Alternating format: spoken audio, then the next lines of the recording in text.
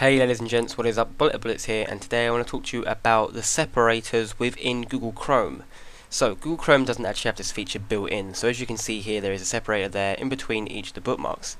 This isn't built in, and if you've ever been a Firefox user, they have these. You just right click and go new separator and it adds a little separator thing, which can be quite nice. It makes the layout of your bookmarks look much nicer. But Google Chrome has never had this feature, they've never used it, which sucks. People have been asking for it since 2009 and they've never added it. However, I found a way around this. If you just simply go to this website, it uses a simple favicon, which is the icon on each of the tabs. It just uses that. You just simply bookmark this, as you can see here, and then you remove the name. So you go to edit and you remove the name, you just completely clear it and click save. And as you can see, it then creates itself into this, which just shows the favicon of that website. So all you then need to do is just move that in place of what you'd like to do. And as you can see, if I delete the secondary one, this is how it looks. It looks pretty nice.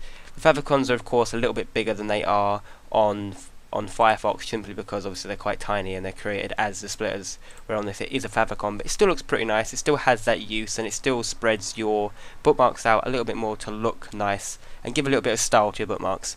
So if you are interested in this, the link is in the description of course. If you do like these videos, please do comment, rate and subscribe, and I thank you very much for watching.